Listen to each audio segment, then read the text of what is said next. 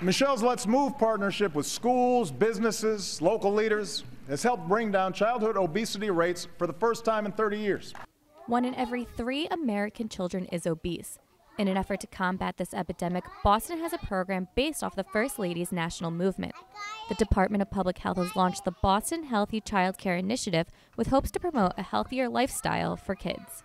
So the goal is to work with child care providers in Boston and train them on healthy eating and physical activity. In order to become certified, child care facility managers must take a class with the Department of Public Health and allow observation of their facility to ensure that they comply with the BHCCI's 8 best practice standards. These standards include providing water to kids on a regular basis, refusing to serve sugary drinks, serving fruits and vegetables, offering whole grains, supervising indoor and outdoor playtime, allowing limited television time, supporting and promoting breastfeeding to parents, and incorporating a written policy that outlines these standards.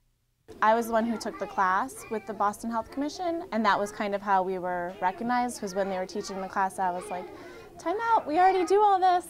Jen is the director of the Franklin Square House Children's Center in Roxbury. Her facility is officially certified, and she says that promoting a healthy lifestyle has always been one of their main focuses. You know, knowing all day that they're eating healthy, and the parents don't have to worry about what they're getting. They know that every day there's going to be something nutritious in their diet. Definitely is a draw here. It's been 1 year since the Department of Public Health has started handing out certificates like these to daycares such as the Franklin Square House Children's Center, and they are looking to hand out more certificates to daycares all across the city. I think this is the perfect place, perfect opportunity to make sure that the kids are eating healthy and that they're moving more, since they are in a facility in this one place for most of their day.